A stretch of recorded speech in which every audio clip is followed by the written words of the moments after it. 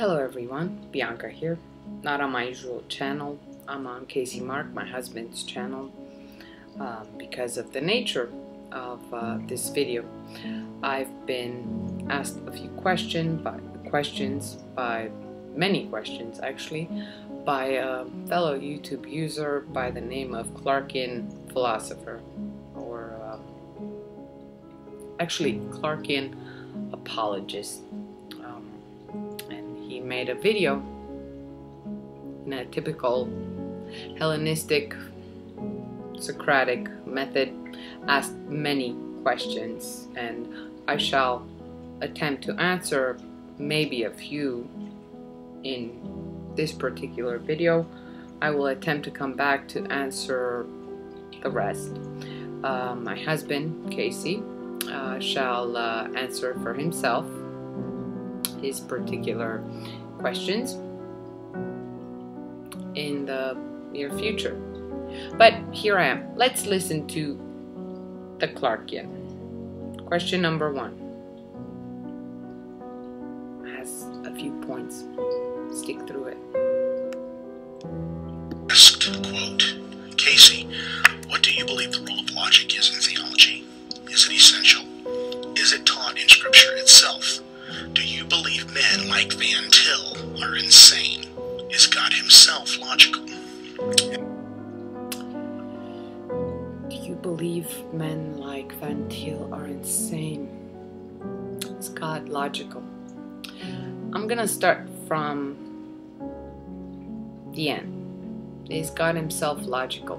Well, 1 Corinthians 14 verse 33 tells us that God is not the author of confusion. He's not irrational, my dear. No Christian would ever assume or think we know better, because such as Proverbs 30 verse 5 tells us that every word of the Lord is pure, you know, the straight paths of the Lord. God's mind is not confused. It's rational. Nobody, being a Christian, would ever question that. Now, getting to part number 2, are men like Van Til insane? Actually, all men are insane. That's what the Bible teaches. Fallen man and his dark mind is insane. That's what the word says. Now, even the elect, prior to being regenerated, were, as Colossians put it, alienated from God and enemies in their minds because of their evil behavior. Fallen man's mind is all madness, my dear. All, not just Van Til's. All madness. Contrary to what Mr. Gordon Clark teaches, Ecclesiastes 9 verse 3 says that this is the evil in everything that happens under the sun. The hearts of men, heart, mind, you know the drill. The hearts of men, moreover, are full of evil, and there is madness, insanity in their hearts while they live. Genesis 8:21, post-flood. It happened before in Genesis 6. But a lot of people said, oh, well, that was before the flood. After, no, let's go to Genesis 8, verse 21. Every inclination of his heart is evil from childhood. Psalm 58 says, even from birth the wicked go astray from the womb. Speaking lies, they are wayward and speak lies. Romans 3, starting in verse 10 and on, please follow along in the Bible, says that there is no one, right, not one. There is no one who understands. No one is rational. Mr. Clarkian, none, including Van Til, none. There is no one that understands who seeks God. All have turned away and have become worthless. worthless. You know, the crooked paths of the mind. Together, they have become worthless. There is no one who does good, not even one. Yeah. From the womb, we speak lies. All are unprofitable. All have been alienated, including the elect. Because, see, Mr. Gordon Clark teaches an erroneous doctrine on the image of God.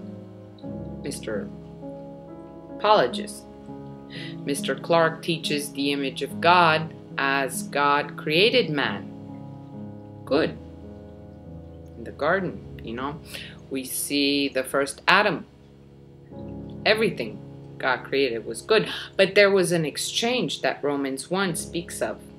And Mr. Clark, although he says many a times that fallen man is marred, he doesn't seem to understand that fallen man, like I just quoted, is unprofitable, irrational, insane in everything he does. The image of God doctrine that he teaches is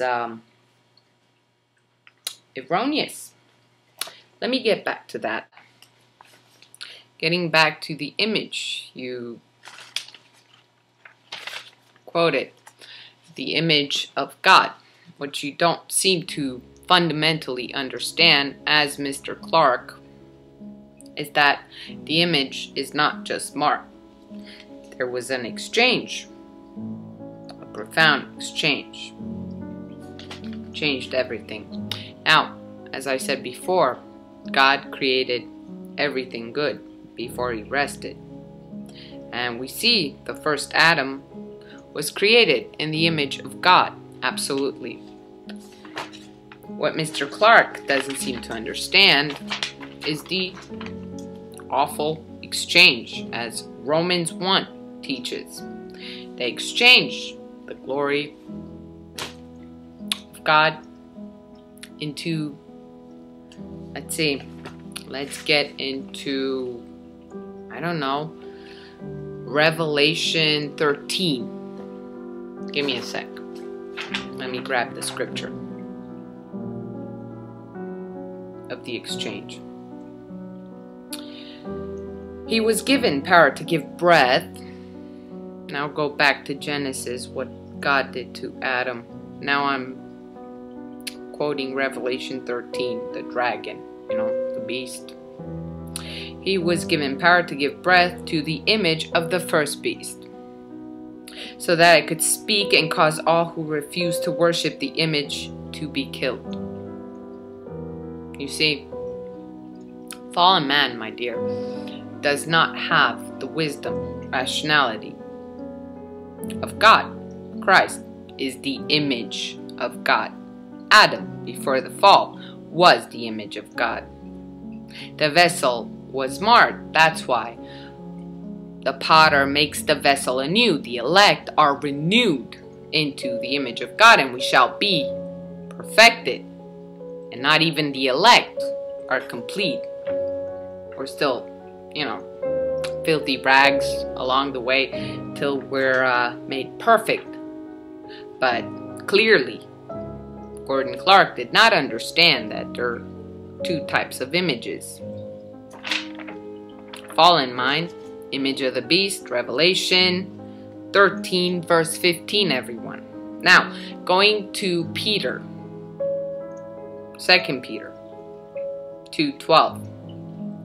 Peter reinstates that, like John in Revelation. He says, but these men, fallen men, blaspheme in matters they do not understand. See, they're irrational.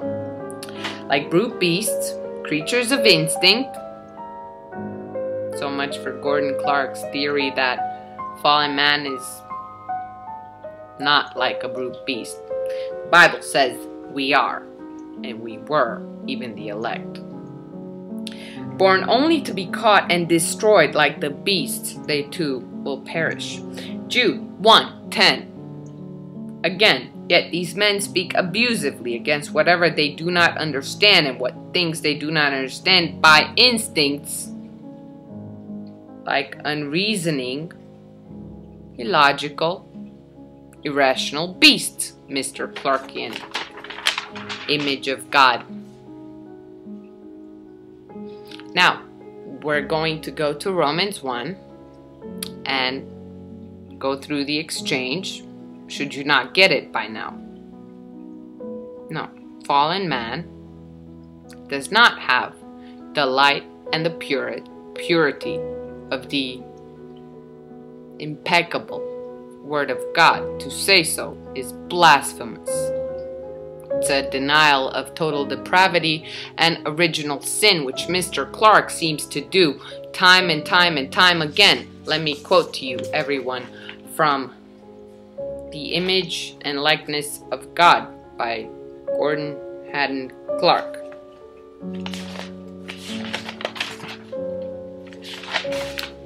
I'm going to post the links to these essays. Here's what Mr. Clark considered fallen man to be. This is page 4 of this essay. And he said, every book in the Bible describes sinful man as thinking, often thinking incorrectly, but sometimes thinking correctly. Here we go. Denial, Genesis 8, again. Every thought and inclination, the human heart, mind is evil. They never think correctly. Every thought. It's an absolute statement, which Mr. Clark, like the Clarkians, don't seem to get. Like the image, the fallen image, what happened after the fall, what the book of Romans chapter 1 and many other places in scriptures teach, because Mr. Clark has to peddle, like his, heretical followers here on YouTube, human wisdom. And that's going to be part 2 of my video.